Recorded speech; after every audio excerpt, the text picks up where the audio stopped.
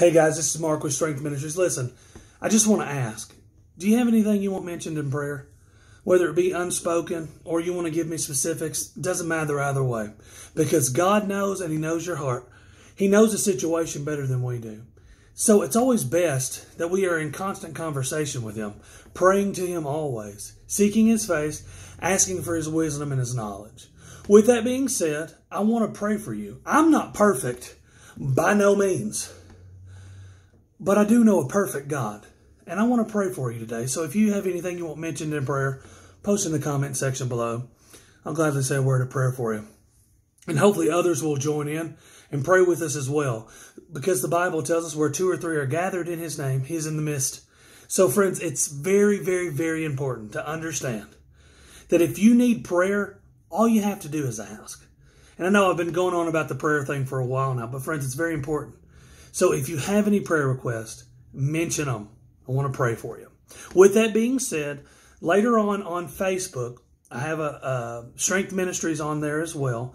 I'm going to be sharing a message. I plan on doing the same message on here. I, for whatever reason, can't go live, so I'm going to have to post a separate video. With that being said, keep me in your prayers, please. That it goes well and that everything, is according to God's will and His plans. I wanted to title the message that I plan on doing just history lesson. Just going to be speaking very small little bit about the 1930s Great Depression and what happened in that time frame. Anyways, don't want to give out any more information. So I plan on posting here in a little while on Facebook. So if you guys have a Facebook, y'all want to check it out, check out Strength Ministries. It's just the face of a white lion, which is the one that I've been posting here lately on the videos that said, obviously, Strength Ministries below. Can't miss it. And add us if you want to, or join the group, and I'll gladly add you guys. But yeah, anyways, I'm going to do a video on Facebook here in the next couple of hours. I'm going to go live and share that.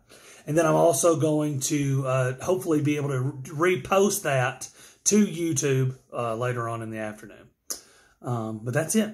I love you guys. God bless you. Thank you again for your love and support for Strength Ministries. And once more, if you need prayer, post in the comment section below. I want to pray for you.